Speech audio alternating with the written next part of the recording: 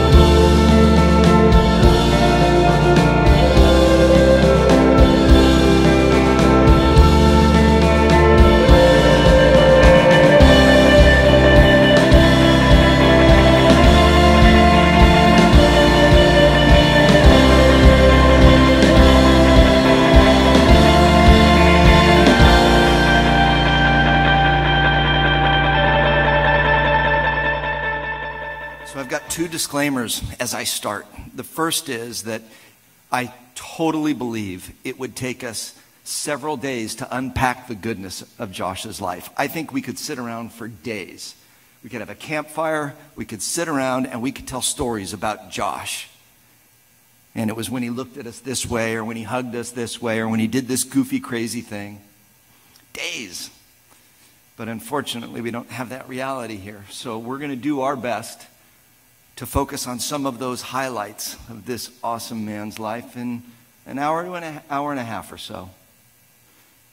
Somewhere between 12:30 and 1, and I have no idea exactly where we're going to land, but it'll be before 1.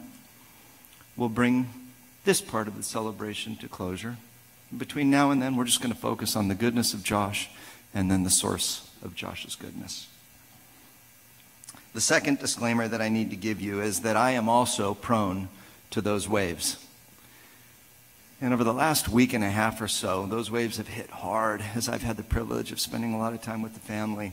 And I find myself experiencing the laughter and the joy, but then the tears. And I'm going to do my best to guide you, but I might get hit by a wave or two as well. If I do, I'll step back. Don't worry. I'll come back in. I want to start us off today. And I want to start us off the way Josh would want us to start off. So if you guys would please bow your heads, I'm going to pray. Christ, you're King. You are King. You are Messiah. You are Savior.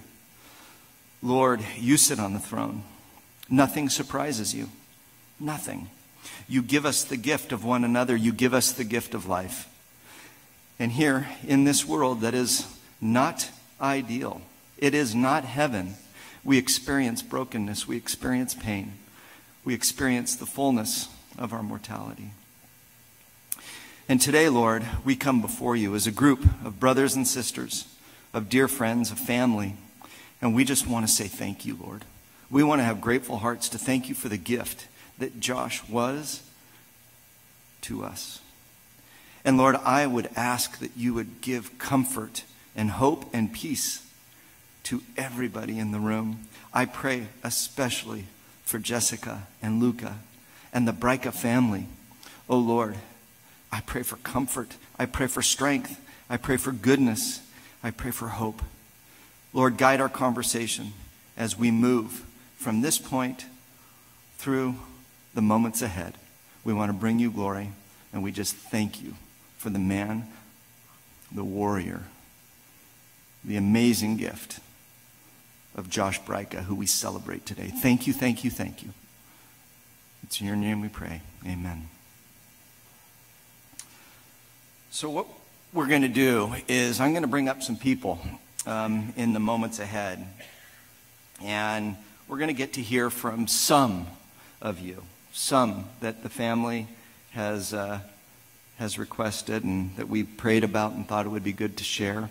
And I'm just going to kind of navigate us through as we get to hear some highlights from some people that have journeyed really close with Josh. Okay? First off, we're going to hear from a really amazing young man, and he has stood in the gap. And I'm grateful for him, and I know the family is as well. One of Josh's very dear friends, who through the Marines he would call brother, who has stood in the gap, and that would be Staff Sergeant Curtis Grimmer. I don't know where you are. There you are. You're hard to miss. Come on up.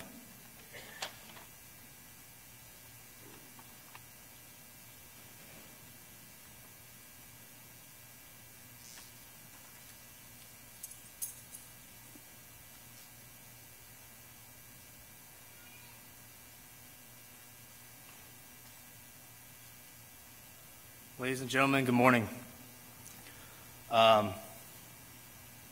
Daniel introduced me as Staff Sergeant Curtis Grimmer, and technically that is how we're known in the Marines. But Josh was not one for formalities, and so I'm going to be Curtis. First, I would like to address something that I've been working with for the last week and a half with the family and with the Marines. As soon as all of this happened, we started spreading the word. And one of the things about the Marines is that there are no secrets you can keep. As soon as somebody knows something, somebody tells somebody else, and eventually the whole world knows.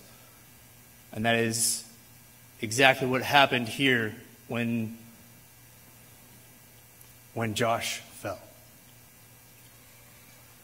I have had Marines on 4 different continents contacting me, trying to find out what happened, trying to find out how they could help, where they could be, what they could do to help the family, what they could do to help their brothers. For most of them, there's nothing they can do from where they are. A lot of them are deployed, a lot of them are working, and a lot of them have their Marines they have to look out for.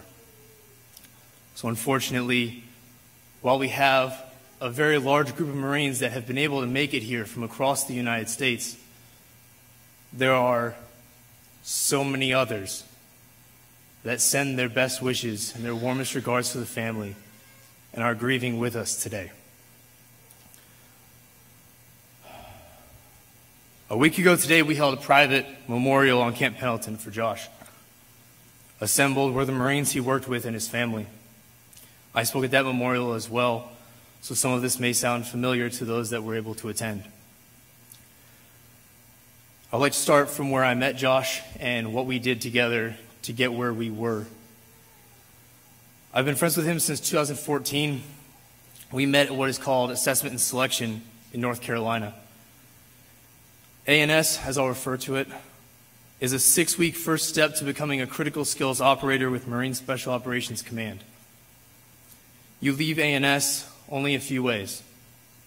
You fail to complete a task, you quit, you are not selected to continue on, or you are selected and you are one of the very few Marines that gets to go on to the next phase and continue to try to become a Marine operator. Our ANS class started with nearly 180 Marines. They came from across the Marine Corps. After the first half of the 6-week program, there were only 100 of us left. By the end of the 6 weeks, there were 60 left waiting to find out if they were selected to move on. Only about 30 from our class made it to the end and were selected to move to the next phase. That phase is called the Individual Training Course, or at least it was at the time. I'll refer to that one as ITC. ITC for us started with about 80 Marines. For 9 months, we learned basic trauma care. We went to SEER school. We learned about ground warfare, close quarters battle, basic breaching and demolitions, reconnaissance, and a host of other things that we would have to know and be adept at to be good CSOs and to be valuable on a team. For 9 months, we struggled to keep up with the grueling daily demands placed on those that want to perform at the level of special operations. Eventually, in late 2015, we finally graduated, but we only graduated with 40 Marines. The reason I go into that is because that means that 2 A&S classes makes 1 ITC class. So out of 360 Marines, only 40 made it to the end and became operators. Josh was a part of an elite group. He worked immeasurably hard to accomplish his goals, and I never saw him fail to achieve what he wanted. Yet through all of that, he remained a humble man. I only heard him brag a few times, and each time with a dismissive laugh. He couldn't take himself seriously when he did. When Josh wasn't working, he wanted to be at home with his wife and his son, or he wanted to be fishing or hanging with his friends. All he wanted to do was chill. When he was at work, though, there was a switch that was flipped, and he was hardworking, focused, and always trying to improve himself and his team. He was someone who was easy to be around and made you wish you could have met him sooner. Josh loved his family. He was always excited to get home to Jessica, and I remember him being so happy when Luca arrived. It was clear that Josh was a family man first and a Marine second.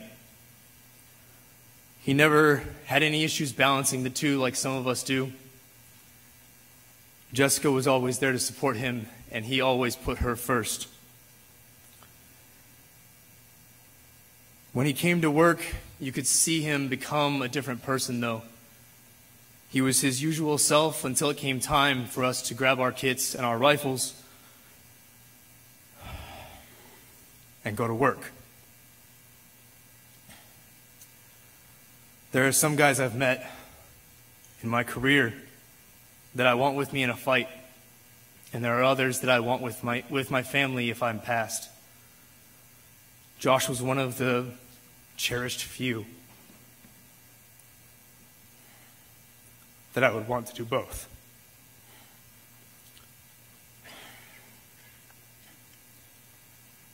My wife and daughter love Josh.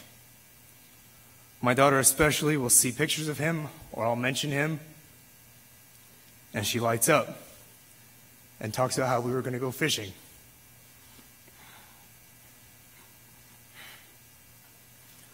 I have a daughter due, my second,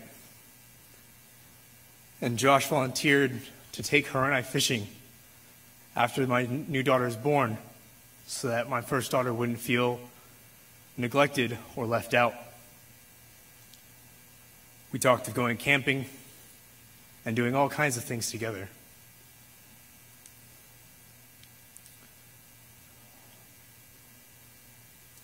And that was the Josh I knew outside of work. He was selfless and caring, he was kind, and he only wanted the best for everyone else. The Josh at work loved to shoot, blow things up, launch mortars, shoot machine guns, clear houses, plan missions, and jump out of airplanes.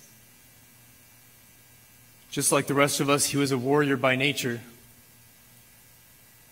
but he never really spoke about it with his family. And that again just proves how humble of a person he is.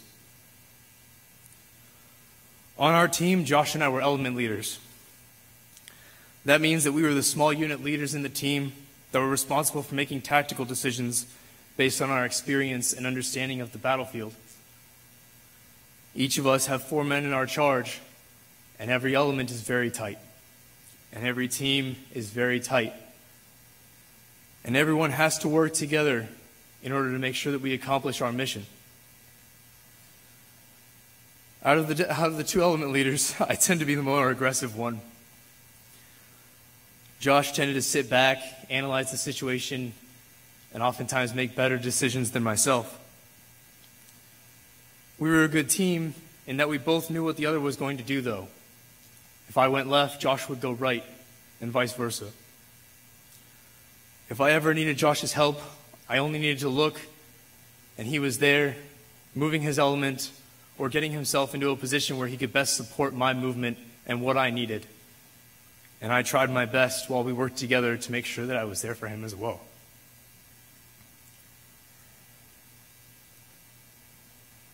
He always had my back, and I will always have his. We deployed to the Philippines. When we came back from that deployment, Josh was picked as one of the element leaders. Josh was in intelligence before he came over to us, and he didn't have as much ground warfare experience as myself. There were some that we discussed whether it was he had the experience that he needed to be an element leader. And everyone believed he could do it, but we didn't know if it was the right time. When Josh was made the element leader, he worked diligently to gain the experience that he needed and to become a better Marine for his Marines. Everything Josh did, he tried to be the best, and he knew how much people relied on him, and he refused to let them down. For example, a month ago in 29 Palms, we were tasked with a reconnaissance mission in the mountains. I asked him which element he thought should take it. I have a sniper in my element and thought that I should probably take it because of him. Josh insisted, though. He wanted to take the guys out. So, Sergeant Yuson, Donnie, went with Josh's element, and they went out to the mountains for the night. It was cold, and there were heavy winds, and it was a difficult mission to complete. And yet Josh stayed up all night to make sure that his guys were taken care of, that they accomplished their mission, and that everything went as smoothly as he could make it. Josh and I, one of our favorite things was shooting and clearing houses together. Every time we went shooting, it would become a competition, and he was one of the best. Clearing houses, though, was one of those things that's an art form, and it's hard to master.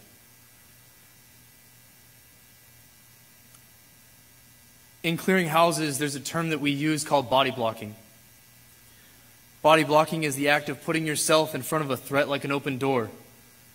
You square yourself in the void and fill that space with your body and plates, so that if anyone wants to try to hurt your brothers in that room, they have to go through you to do it.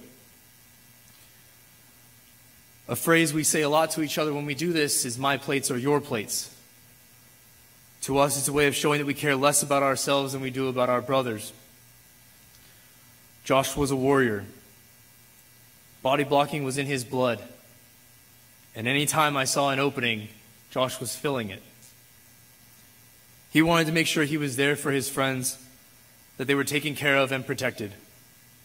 His plates were our plates. And that, I think, is an amazing description of who Josh was as a person. There's no combination of words to describe Josh, and like Daniel said, I don't have the time. There are no videos, stories, or pictures that can accurately portray the amount that he cared for his work, his family, his friends, and his God. There are so many things I don't know how to describe. Josh was a man I was proud to know, and I am a better person for having been in his presence. And I am fortunate that it was for so long. Something about me, I grew up in a house with 7 women. Outside of the military, I've had very few role models, and I have no blood brothers. Josh is my brother, and I will miss him like a brother. I know all this is hard for his family and for our team and for all the people that loved him. But going forward, Josh will want us to keep moving, and that's something I've continued to say to the family and to my friends. He would want us to laugh and have fun, and one of the last things I saw of Josh was him laughing as he rode away. And that seems fitting.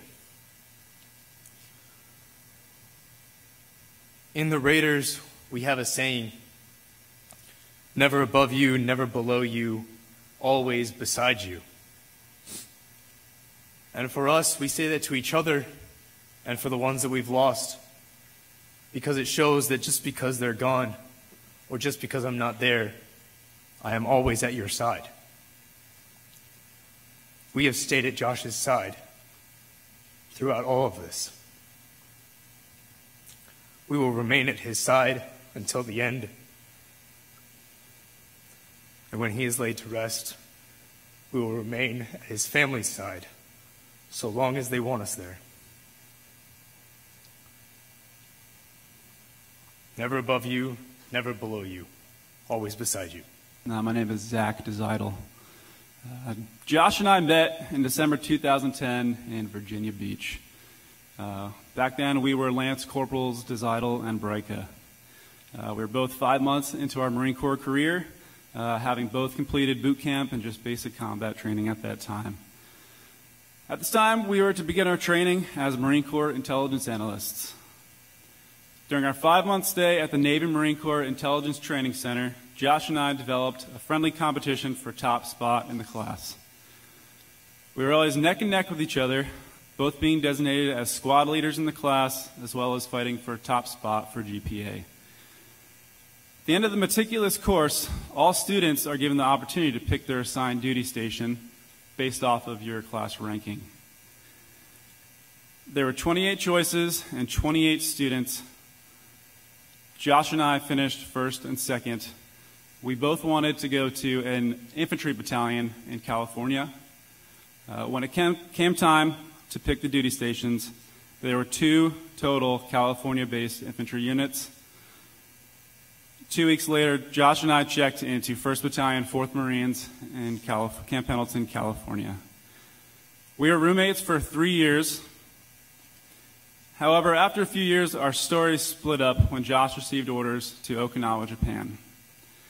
I was devastated when I learned my best friend would be moving to the other side of the world.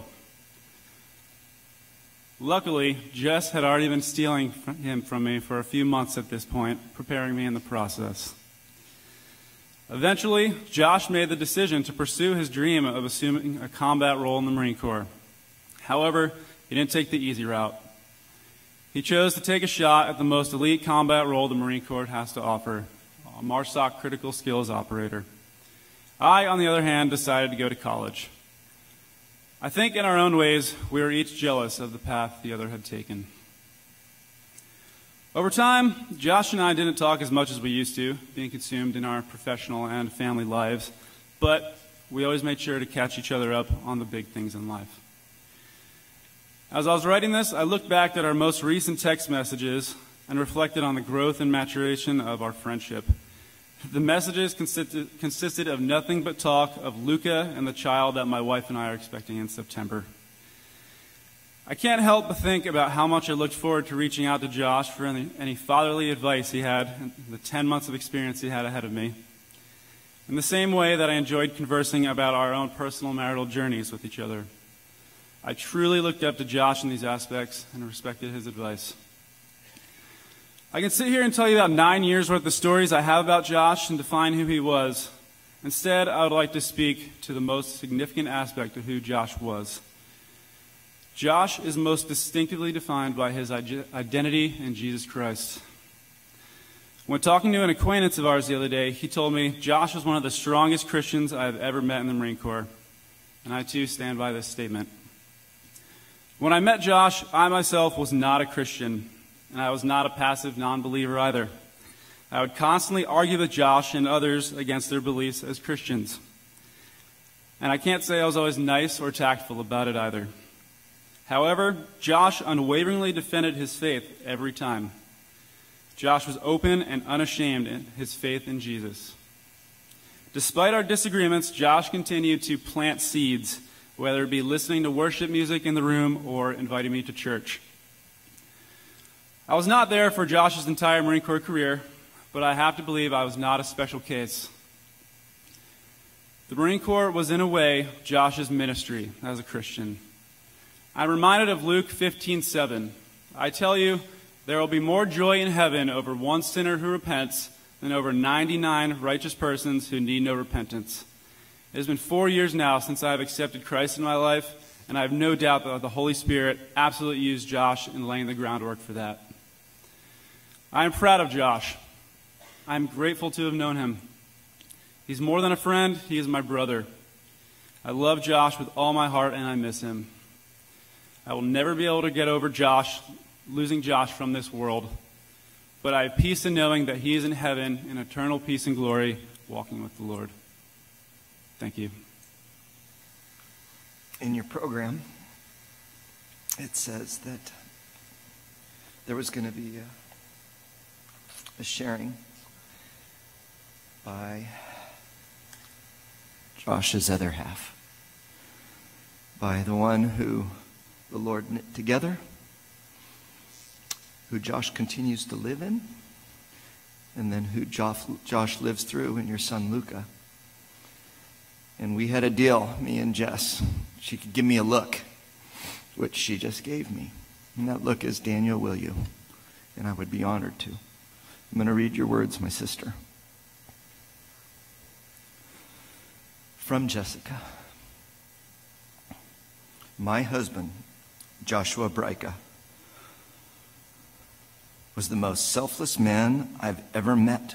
I'm not sure what to say here today that will ever be enough to describe how remarkable he was. He loved God, and I saw that from the first time we got to spend time together. The first time Josh and I hung out was about 7 years ago when he asked me to go to the Marine Corps Ball. When I saw Josh for the first time in his dress blues, I didn't want to take my eyes off him because I thought he was so handsome. Ever since that night, we could not stop talking to each other. We just clicked, and I never had such peace and calmness talking to anyone in my life. I felt like he understood me even before I would talk sometimes. Joshua had to be stationed in Okinawa, Japan, and I did not get to see him for 1 year and 2 months, and this is where our relationship grew to a whole different level. We got engaged, and then he decided to join the Marine Corps Special Operations Command. Soon after we got married, and we never felt more in love. Joshua treated me with the purest form of love there could possibly be. He always did the best to make sure I was happy and always put me before him. The love Josh gave me is indescribable. I always felt so blessed by God in my marriage and was always wondering, how can God have created a human so close to perfection? From the start of our journey and throughout our entire relationship, I never once heard him yell. Never once disrespect me. And he was always slow to anger. Love is the greatest gift we can ever give, and God blessed me with it in my relationship to Josh. Josh and I sometimes talked about having kids when we were dating, and I saw a really strong desire from him to be a father, which attracted me to him even more. After 3 years of marriage, we were blessed with our son, Luca Joshua. The meaning of Luca is light, and I saw how much light Luca brought to my husband's eyes every time he would come home from work, and they would be inseparable. The weekends were our favorite time because we got to spend family time together, and Joshua loved it to his core. I will always talk to Luca about how his father did his best, whether it was at work or in his home life. Josh was always telling me to be positive and always made me happy when I was down. I struggle every day. I've struggled every day since I got the news. And I'm thinking to myself, how can I be positive about this? Because that's not the first thought that comes to someone's mind. But then I remember all the talks I had with Josh about being positive. And the positive thing about this is that my husband is with our Creator. And he's not dead, but alive in Christ.